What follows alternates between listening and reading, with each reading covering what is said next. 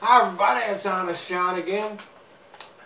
There has become an anti-Trump aspect in the protests that are occurring across the nation and even all over the world.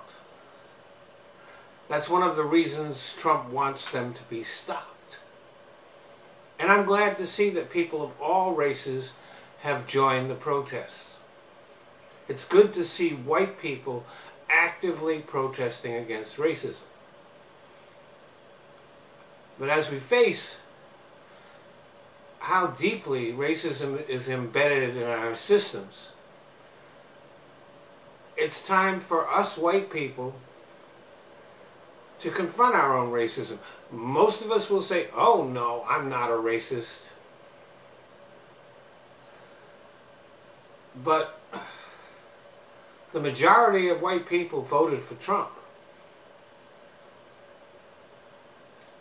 Even some of the people that are out marching today voted for Trump in 2016.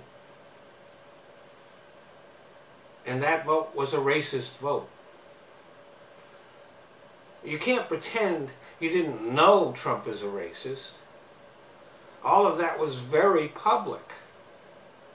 The fact that Trump had refused to rent his properties to black people was repeated on the news extensively.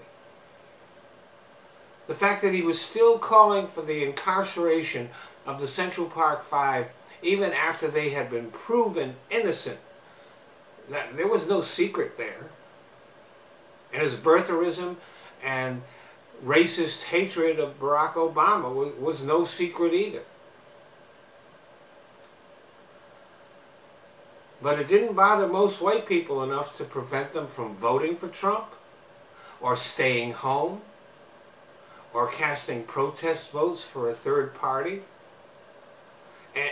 And all of you Bernie bots out there have to admit that many of you wanted Trump to become president out of spite.